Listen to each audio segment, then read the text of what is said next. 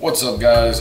Today we're going to drop a cooking video because I know that it has been a minute and we are cooking quite the epic feast today.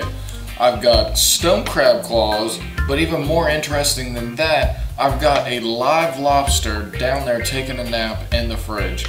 I'm going to show you the whole way that we're going to do this. It's going to be delicious. You guys are going to love it. It's going to be a lot of fun. We'll catch you here in a minute. Alright guys, so we got our seafood here.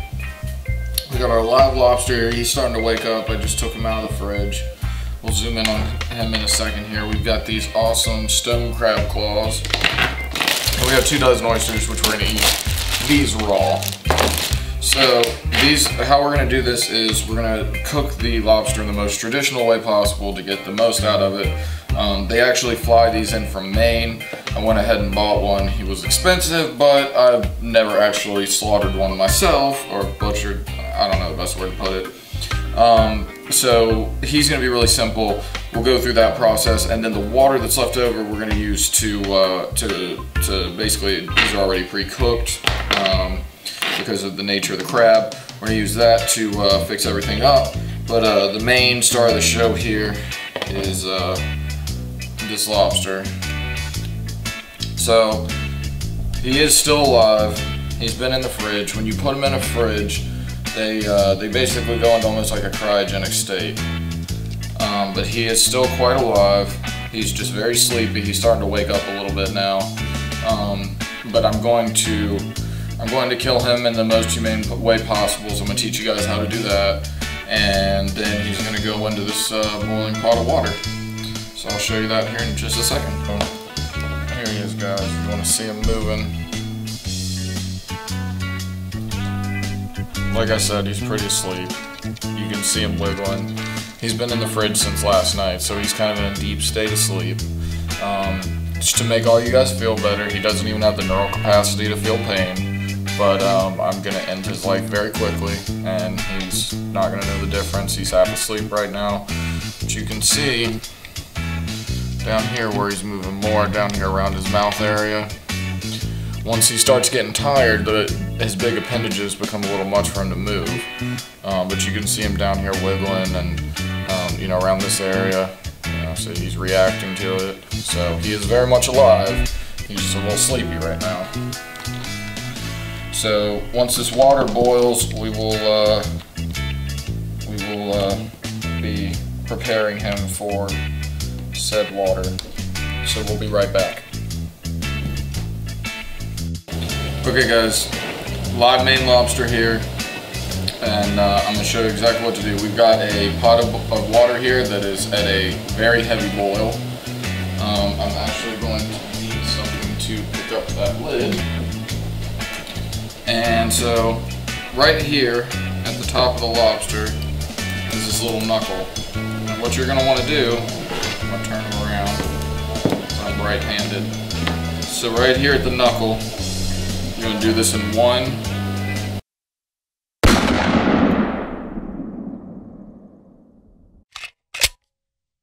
Alright guys, he's ready to come out of the pot. Let's see how he looks.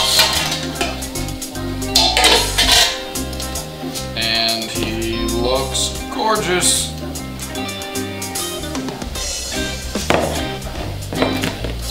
So we are going to let him cool off, and then we're going to break him down. I'm going to try to uncurl this tail. And we'll be back once he's broken down. Alright, now. Okay, so while he's chilling, we're going to take these lovely stone crab claws and we're going to use the same water to make them. But see, we don't want to heavily season this because this guy is really high quality. Stone crabs are too, but you can't have crab without Old Bay. So we're going to add Old Bay to the water. And we're going to dump these stone crab claws right in. And they're only going to take probably a minute and a half, 2 minutes max to heat up. Alright, I'm going to show you guys now how to fully break down a lobster. We're gonna start by grabbing it on the body and the tail. We're just gonna wiggle. And the tail is just gonna pop right out like that. Now, the next thing you're gonna wanna do, I've let this cool down. Normally you would need to use a towel. You're gonna lightly crush it, just snap.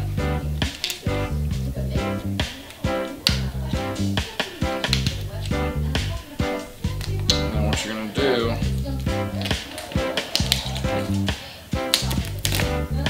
back,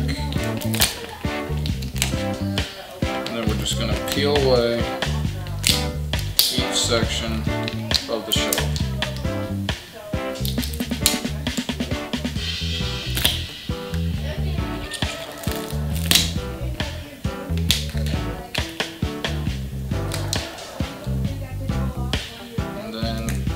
Very, very, very careful. You can wiggle that little last piece of tail out. And that is a full lobster tail.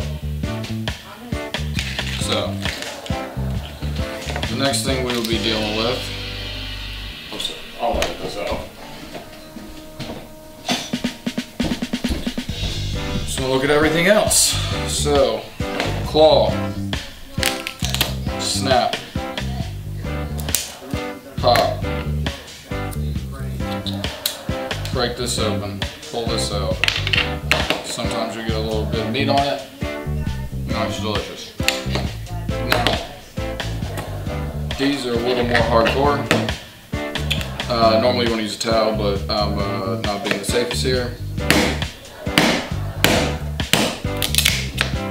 So basically, get that claw broken open.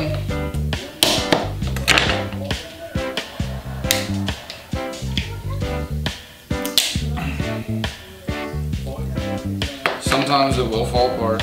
It is not always perfect. It's kind of stuck in there. That's okay. That doesn't make it any less delicious. Go ahead and clean that out. And let's skip to something fun here. I'll finish cleaning this up later. Nobody really cares to see me do this under time. So let's do something fun. And let's grab, it's not a good looking leg. So what we're going to do is we're going to break the knuckle off. Actually, that's a claw. It's not good.